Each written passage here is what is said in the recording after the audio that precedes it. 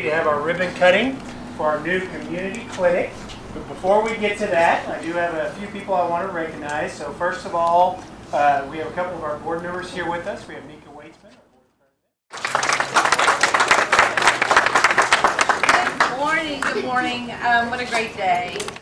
I just want to thank you for being here and celebrating with us the partnership between Fayetteville Public Schools and the Community Clinic of Northwest Arkansas.